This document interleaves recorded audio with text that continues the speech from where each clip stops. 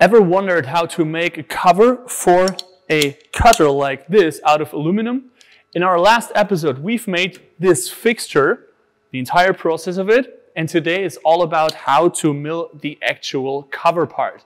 My name is Mark. Welcome to another episode of DATRON Tech Talk.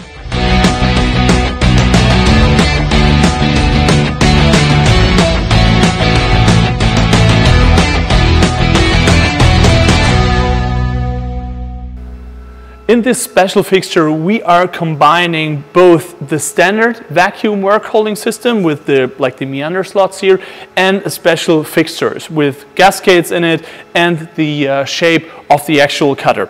If you haven't seen the video yet, make sure to check this out. Quite important for the entire process. I'm going to bring this plate of aluminum now on the machine and we're going to take a look at the actual milling process with a few speeds and feeds of the tools. Let's go.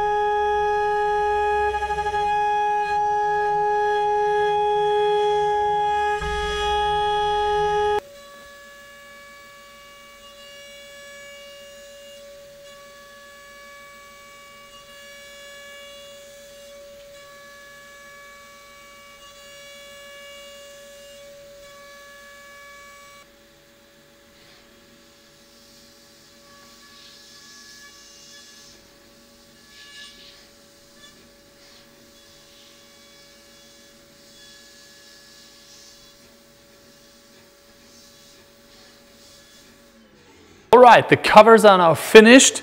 They're super smooth, there's no sharp edge, so they are like really nice to handle.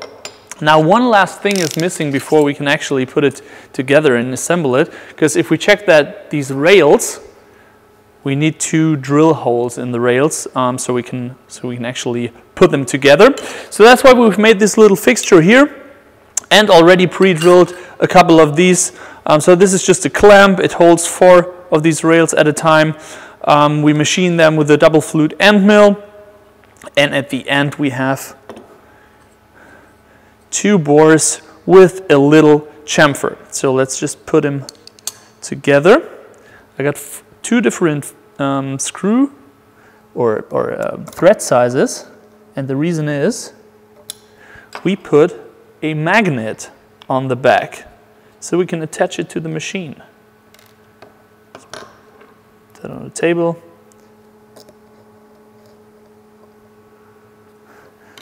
And now I can put the blade in, and here we come. If I have like an end stop here, so if I want to exchange the blade, I can like slightly lift it and take it out.